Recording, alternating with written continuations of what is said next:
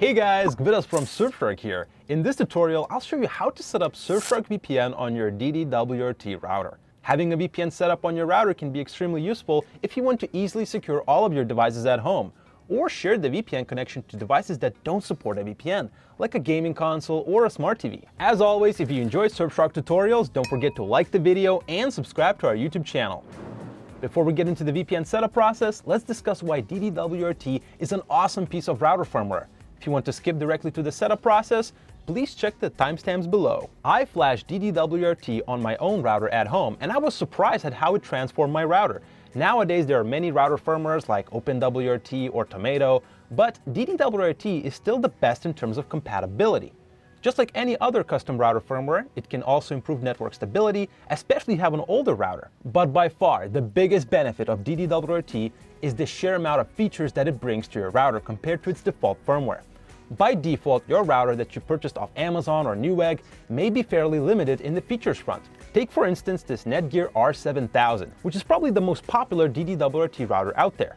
Its default firmware isn't bad, but DD-WRT can make it a lot better by adding features like SSID control, data traffic monitoring, scheduled reboots, daily bandwidth usage, UPnP settings, and even the reason you probably clicked on this video, VPN support.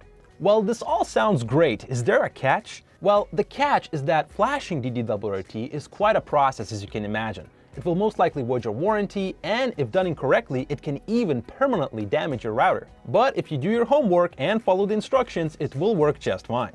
If you are looking to flash your router, it's important to know if it's compatible first. I will leave a link in the description below to the DD-WRT router compatibility list. Here you will need to find your exact router model to see if it's supported. Select it and download the required files for flashing. Then carefully, and I mean carefully, read the instructions. I can't stress this enough. It is crucial to double check or triple check if your exact router model is supported, as there can be multiple versions of the same router. For instance, this TP-Link R3C7 has like 5 revisions, and flashing the wrong files, well, that would just wreck your router. With all that in mind, let's get into how to set up Surfshark VPN on your DD-WRT router. Before we start, please note that you will need a router that has a minimum of 8 MB of flash memory. Whether or not your router meets that requirement, you can check in the specifications list of your router. Firstly, let's log into your router's control panel, which we can do from a browser. You can use any browser and any device as long as it's connected to your router. I highly recommend using a computer since that will make inputting the commands much easier. So open up your favorite browser. I'll be using the Brave browser for this.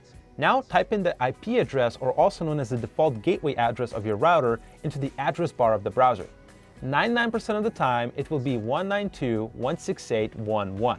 But in case that doesn't work, on screen now you will see other possible addresses. These can vary from router to router depending on the brand and model. For my router, it was the default IP of 192.168.1.1. If you use the correct default gateway address, you will get a small browser pop-up asking for your username and password of the router. You most likely know your router credentials if you just flashed your router, but in case you have forgotten it or have not set your credentials yet, then try using root as your username and admin as your password. If it still doesn't work, reset your router and it will allow you to set a new password. After logging in, you will get to the router's control panel, and this is where we'll be configuring the VPN connection.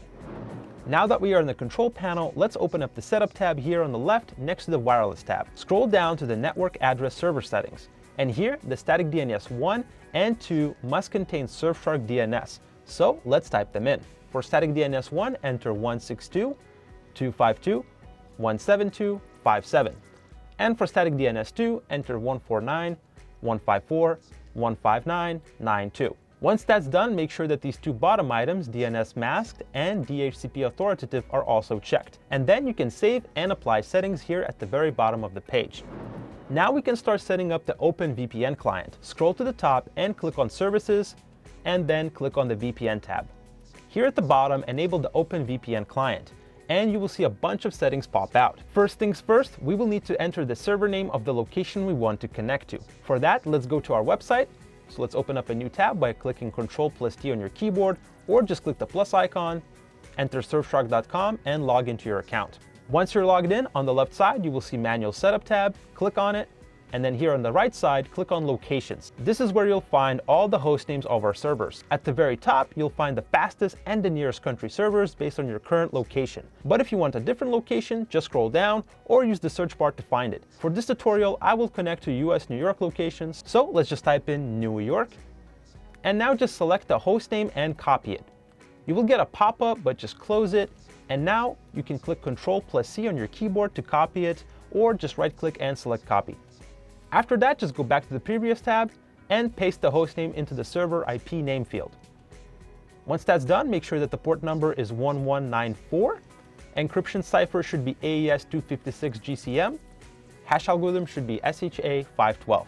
These other ciphers should be left as default. Next up, let's enable user pass authentication. Here, we will have to enter our Surfshark manual service credentials. These are not the same credentials that you use to log into our apps. They are instead special credentials only used for manual connections, and they can be found on our website. So just go back to the previous tab and click on Credentials. Click on the clipboard button to copy the username, and then go back to the control panel, paste that in, then go back again, copy the password, and paste that into the password field.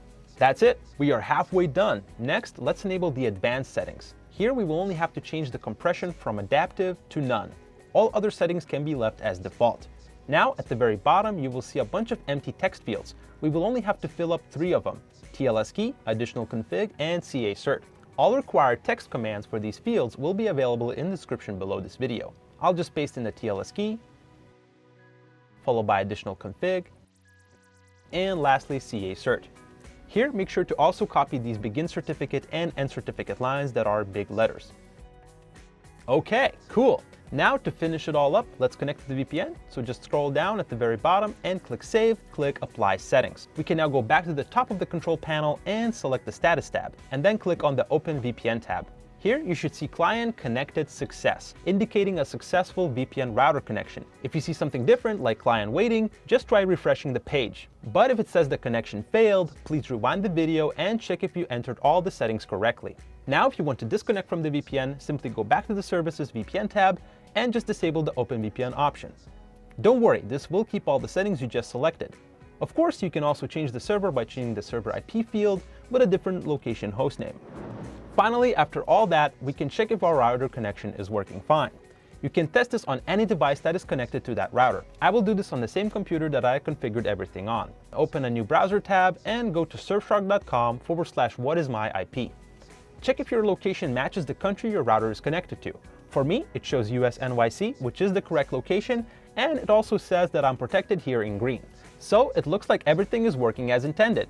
If your location did not change, it could be because your browser cached some files. So just try completely restarting your browser.